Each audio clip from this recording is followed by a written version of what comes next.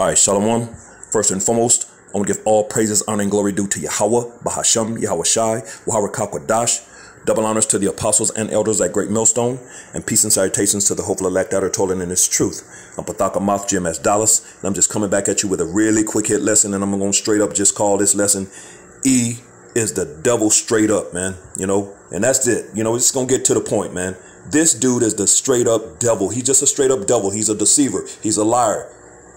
He's all about lies and deception, man. And the main deception that this dude is bringing and lying about right now is that serpent's piss, that juice, man. You know what I'm saying? And he's pushing that with everything he has right now, which things are going to ramp up and get worse because we're at the beginning of Jacob's trouble, and Jacob's trouble, once it ramps up, it's going to get ugly out here, man. But this devil is coming, man. But he's just a straight up devil, man. Straight up. You know what I'm saying? So without any further ado, I'm just gonna get into it because this dude right now, the main thing this dude is doing is pushing that juice, man. You know what I'm saying? And he's mandating things, and he's about to make life unbearable for those who don't want to bow down to what he wants them to do, man. So this is Psalms chapter 37. And verse 7, and it reads, rest in Yahweh Bashem Yahweh Shai and wait patiently for him, which will, of course, we know those that's resting in Yahweh Bashem Yahweh Shai is the elect in 1/3, man, or the elect in 1/3. They're the ones who have the names and they're calling on the names. Those are the ones that are returning to, their heritage, to Yahweh Bashem Yahweh Shai, that remnant spoken of in Isaiah, the 10th chapter, and the scriptures say, wait ye upon me, man. The Lord told us to wait on him, man. You know what I'm saying? So the elect in 1/3 are doing these things. So Psalms 37:7, rest in Yahweh Bashem Yahweh Shai and wait patiently for him. Fret not thyself because of him who prospereth in his way, because of the man who bringeth wicked devices to pass. And we know who that is, man. The man of wicked devices, man. You know what I'm saying? Man. Esau, Edom, the so-called self-proclaimed white man, he's the one that's bringing wicked devices to pass, man. You know what I'm saying? And it says, because of him who prospereth in his way, because he's prospering along the way as he destroys you and jacks you up and destroys you, even putting some to death, many of you to death. He's prospering along the way as he's doing this, man. You know what I'm saying? But the Lord said, fret not, don't worry about this dude, man. If you wait patiently upon me, I got you, man. You know what I'm saying? So, but that main wicked device in these times now that this dude is using is that juice, man. That serpent's piss, man. And through mandates and wicked decrees and laws and legislation, this dude is about to make Jake suffer, man. You know what I'm saying? You either going to bow down and take this, or you're about to go through it out here. Now, of course, we know because our power told us, I believe it's in Isaiah 65:13. He says, my servants shall eat, my servants shall drink, and my servants shall rejoice. But ye shall be hungry, ye shall thirst, and ye shall be sorrowful, man. And of course, that ye is 2/3 of our people who have attached themselves to this wicked society and system to set up Esau, and his ways. They're taking counsel, but not of the Lord, like the scriptures say. They're all about Egypt, which this is spiritual Egypt, pursuant to Revelations 11:8. So they're all about this place. They're going to Egypt for help when the Lord says, woe to them that go down to Egypt for help. You know what I'm saying? They're going to pay for these things. Woe means destruction in the scriptures, man. So you're going to be destroyed if you go to this devil for help, man. You're supposed to have faith in Yahweh Bashem Yahweh Shai and rely on him, man. Isaiah 10 and 20 says that we're no longer going to stay upon him that smote us. That stay is rely or depend on, but we're going to stay upon the Holy One of Israel, man. We're going to rely and depend on the Lord, man.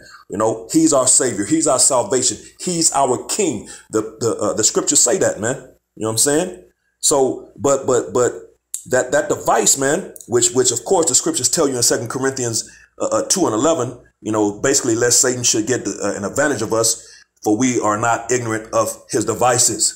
You know what I'm saying? And that we is the elect, man, the 1/3. I'm saying we're not ignorant to this devil's devices, man. We know all about this juice, and we're out here warning our people. Isaiah 58:8 and 1.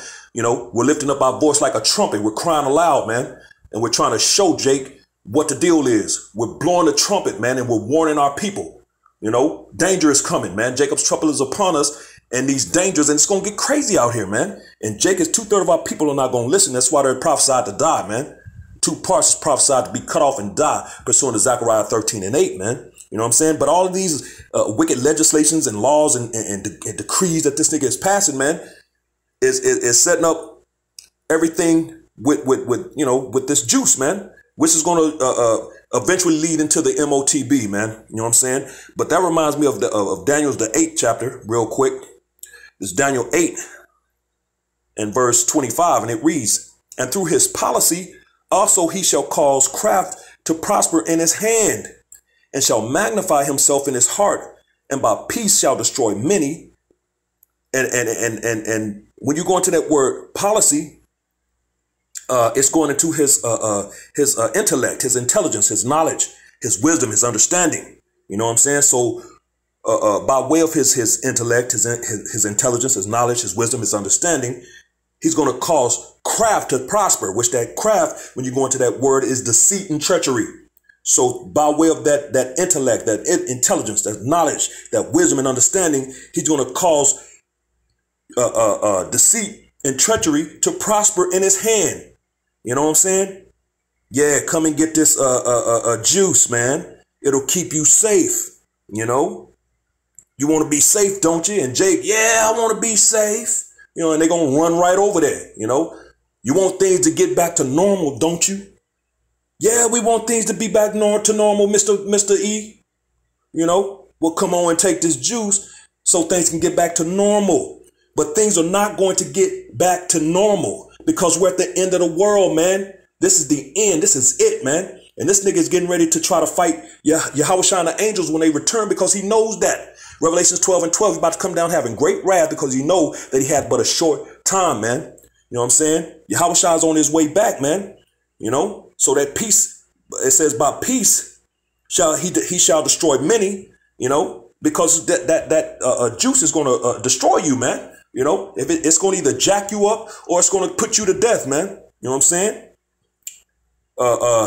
And he's magnified these things in his heart, man, in his mind, man. You know, this dude is above himself, man. You know, but like the scriptures say, the Lord told him, the pride of thine heart had deceived thee.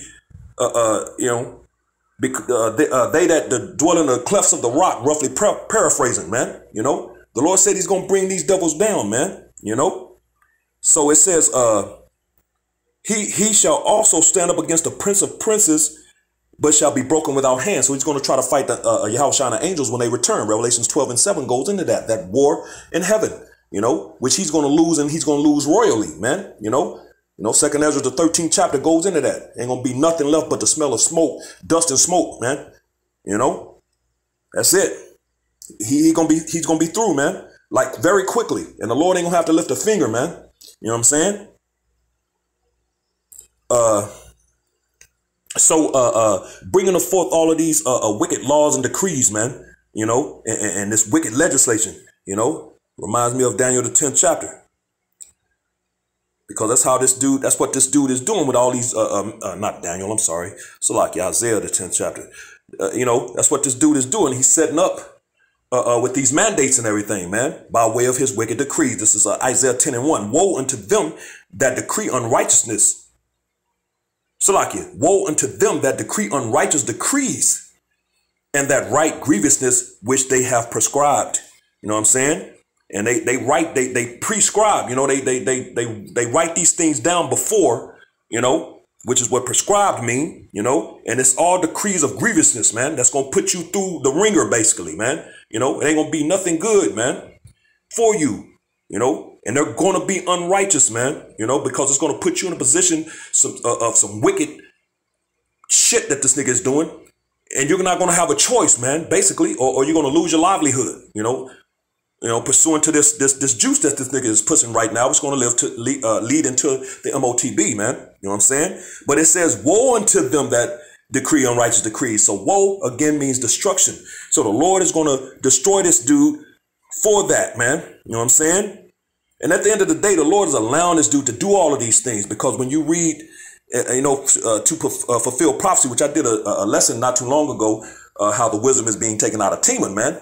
And basically, the Lord has given this dude all of this wisdom. You know, he's made him wiser than Daniel.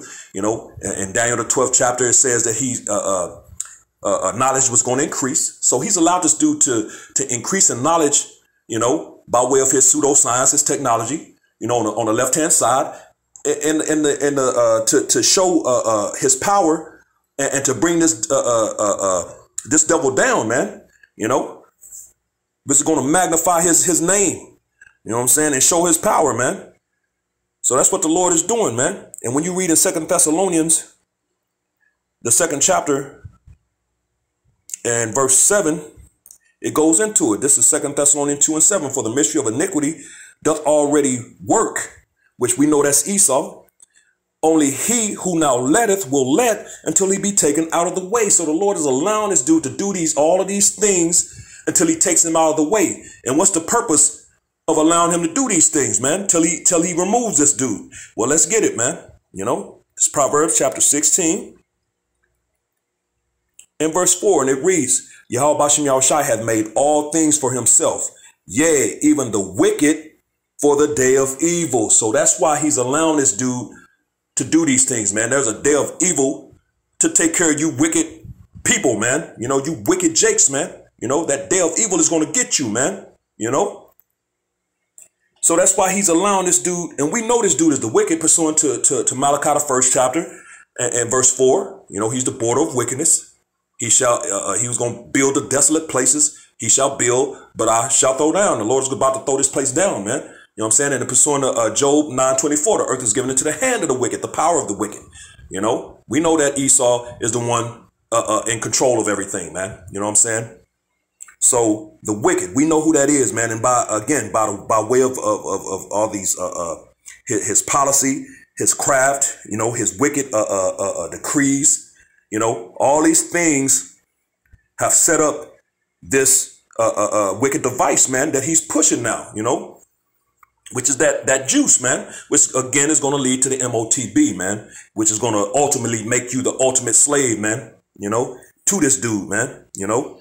But he's going to pay for those things. Not going to get away with it. When you read in Habakkuk, the 2nd chapter, in verse 15, it reads, it's Habakkuk 2 and 15, Woe unto him that giveth his neighbor drink, that putteth thy bottle to him, and makest him drunken also, that thou mayest look on their nakedness. Because that's what this dude does, man. He leads Jake to everything that Jake and then goes and tells the Lord, you know, these are your people, but you led him over there, man. You know, this dude puts pork in everything, in your soaps, in your shampoos, and your lotions, and things you're drinking, and candy, and gummies, and, you know, jellos, and, you know, just everything, man. He'll take a freaking something that's supposed to be lawful, like beef. He'll have on a package beef sausage.